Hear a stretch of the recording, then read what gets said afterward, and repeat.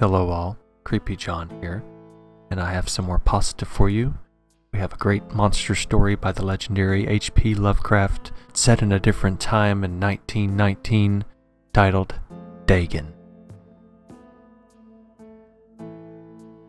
I am writing this under an appreciable mental strain, since by tonight I shall be no more. Penniless, and at the end of my supply of the drug which alone makes life endurable.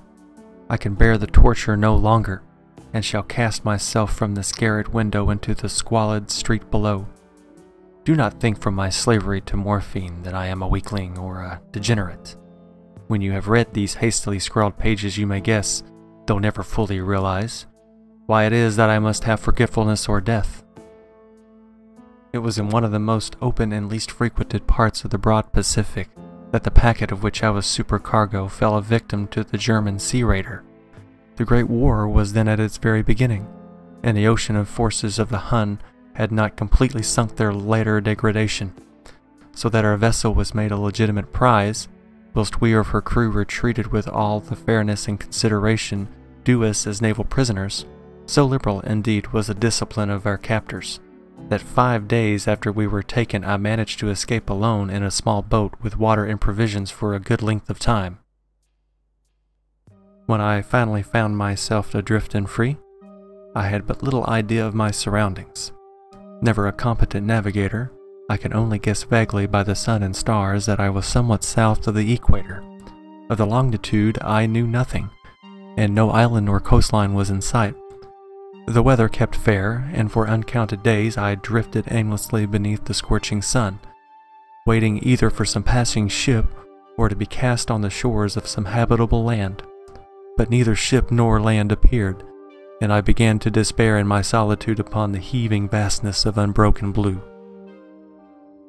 The change happened whilst I slept. Its details I shall never know, for my slumber, though troubled and dream-infested, was continuous. When at last I awaked, it was to discover myself half sucked into a slimy expanse of hellish black mire, which extended about me in a monotonous undulations as far as I could see, and in which my boat lay grounded some distance away. Though one might well imagine that my first sensation would be of wonder at so prodigious and unexpected a transformation of scenery, I was in reality more horrified than astonished. For there was in the air and in the rotting soil a sinister quality which chilled me to the very core. The region was putrid with the carcasses of decaying fish, and of other less describable things which I saw protruding from the nasty mud of the unending plain. Perhaps I should not hope to convey in mere words the unutterable hideousness that can dwell in the absolute silence and bearing immensity.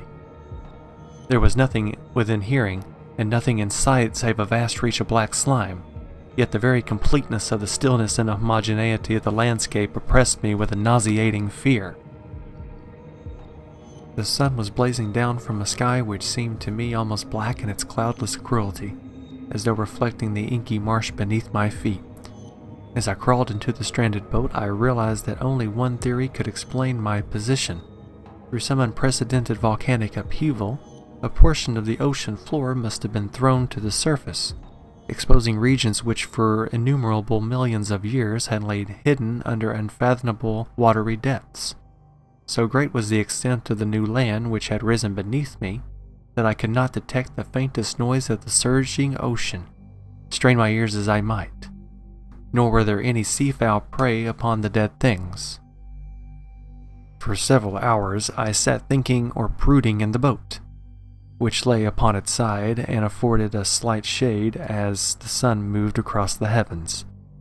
As the day progressed, the ground lost some of its stickiness, and seemed likely to dry sufficiently for traveling purposes in a short time.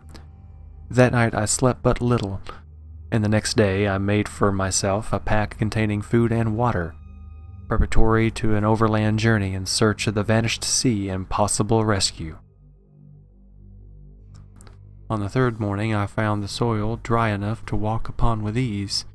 The odor of the fresh fish was maddening, but I was too much concerned with graver things to mind so slight an evil, and set out boldly for an unknown goal. All day I forged steadily westward, guided by a faraway hummock which rose higher than any other elevation in the rolling desert. That night I encamped, and on the following day still traveled towards the hummock, though that object seemed scarcely nearer than when I had first espied it. By the fourth evening I attained the base of the mound, which turned out to be much higher than it had appeared from a distance, an intervening valley setting it out in a sharper relief from the general surface.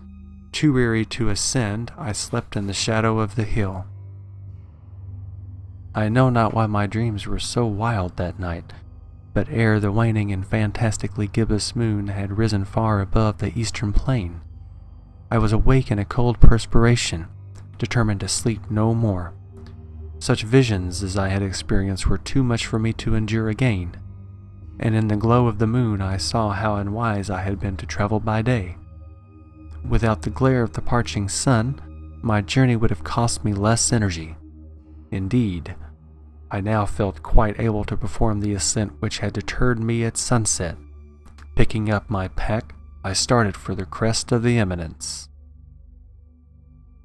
I have said that the unbroken monotony of the rolling plain was a source of vague horror to me, but I think my horror was greater when I gained the summit of the mound and looked down the other side into an immeasurable pit or canyon, whose black recesses the moon had not yet soared high enough to illumine.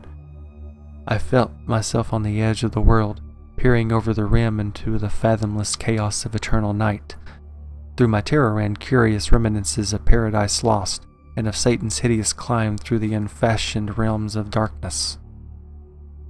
As the moon climbed higher in the sky, I began to see that the slopes of the valley were not so quite perpendicular as I had imagined. Ledges and outcroppings of rock afforded fairly easy footholds for a descent, whilst after a drop of a few hundred feet, the declivity became very gradual. Urged on by an impulse which I cannot definitely analyze, I scrambled with difficulty down the rocks and stood on a gentler slope beneath, gazing into the Stygian deeps where no light had yet penetrated. All at once my attention was captured by a vast and singular object on the opposite slope, which rose steeply about 100 yards ahead of me, an object that gleamed whitely in the newly bestowed rays of the ascending moon. That it was merely a gigantic piece of stone, I soon assured myself, but I was conscious of a distinct impression that its contour and position were not altogether the work of nature. A closer scrutiny filled me with sensations I cannot express, for despite its enormous magnitude, and its position in an abyss which had yawned at the bottom of the sea since the world was young, I perceived beyond a doubt that the strange object was a well-known shaped monolith whose massive bulk had known the workmanship and perhaps the worship of living and thinking creatures. Dazed and frightened, yet not without a certain thrill of the scientist or archaeologist's delight, I examined my surroundings more closely. The moon, now near the zenith, shone weirdly and vividly above the towering steeps that hemmed in the chasm, and revealed the fact that a far-flung body of water flowed at the bottom, winding out of sight in both directions, and almost lapping my feet as I stood on the slope. Across the chasm, the wavelets washed the base of the Cyclopean monolith, on whose surface I can now trace both inscriptions and crude sculptures. The writing was in a system of hieroglyphics unknown to me, and unlike anything I had ever seen in books, consisting for the most part of conventionalized aquatic symbols such as fishes, eels, octopi, crustaceans, mollusks, whales, and the like. Several characters obviously represented marine things which are unknown to the modern world, but whose decomposing forms I had observed in the ocean-risen plain. It was the pictorial carving, however, that did most to hold me spellbound. Plainly visible across the intervening water, on account of their enormous size, were an array of bas-reliefs whose subjects would have excited the envy of the Dore. I think that these things were supposed to depict men, at least a certain sort of men, though the creatures were shown disporting like fishes in the waters of some marine grotto, or paying homage at some monolithic shrine which appeared to be under the waves as well. Of their faces and forms I dare not speak in detail, for the mere remembrance makes me grow faint. Grotesque beyond the imagination of a Poe or a Bulwer, they were damnably human in general outline despite webbed hands and feet, shockingly wide and flabby lips, glassy and bulging eyes, and other features less pleasant to recall. Curiously enough, they seemed to have been chiseled badly out of proportion with their scenic background, for one of the creatures was shown in the act of killing a whale represented as but little larger than himself. I remarked, as I say, their grotesqueness and strange size, but in a moment decided that they were merely the imaginary gods of some primitive fishing or seafaring tribe, some tribes whose last descendants had perished eras before the first ancestor of the Piltdown or Neanderthal man was born. Awestruck at this unexpected glimpse into a past beyond the conception of the most daring anthropologist, I stood musing whilst the moon cast queer reflections on the silent channel before me. Then suddenly I saw it. With only a slight churning to mark its rise to the surface, the thing slid into view above the dark waters. Vast, Polyphemus-like, and loathsome, it darted like a stupendous monster of nightmares to the monolith, about which it flung its gigantic scaly arms, the while it bowed its hideous head and gave vent to certain measured sounds. I think I went mad then. Of my frantic ascent of the sloping cliff, and of my delirious journey back to the stranded boat, I remember little. I believe I sang a great deal, and laughed oddly when I was unable to sing. I have indistinct recollections of a great storm some time after I reached the boat. At any rate, I know that I heard peals of thunder and other tones which nature utters only in her wildest moods. When I came out of the shadows, I was in a San Francisco hospital, brought thither by the captain of the American ship which had picked up my boat in mid-ocean. In my delirium I had said much, but found that my words had been given scant attention. Of any land upheaval in the Pacific, my rescuers knew nothing, nor did I deem it necessary to insist upon a thing which I knew they could not believe.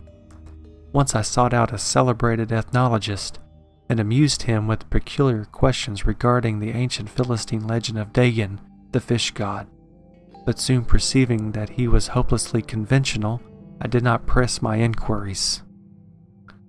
It is at night, especially when the moon is gibbous and waning, that I see the thing.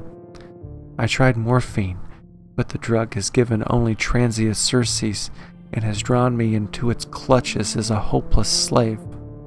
So now I am to end it all, having written a full account for the information or the contemptuous amusement of my fellow men. Often I ask myself if it could not all have been a pure phantasm, a mere freak of fever as I lay sun-stricken and raving in the open boat after my escape from the German man-of-war. This I ask myself, but ever does there come before me a hideously vivid vision in reply. I cannot think of the deep sea without shuddering at the nameless things that may at this very moment be crawling and floundering on its slimy bed, and worshipping their ancient stone idols and carving their own detestable likenesses on submarine obelisks of water-soaked granite.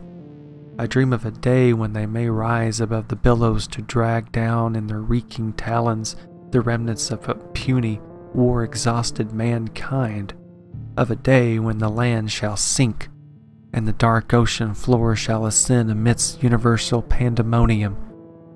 The end is near. I hear a noise at the door, as of some immense slippery body lumbering against it. It shall not find me. God, that hand! The window! The window!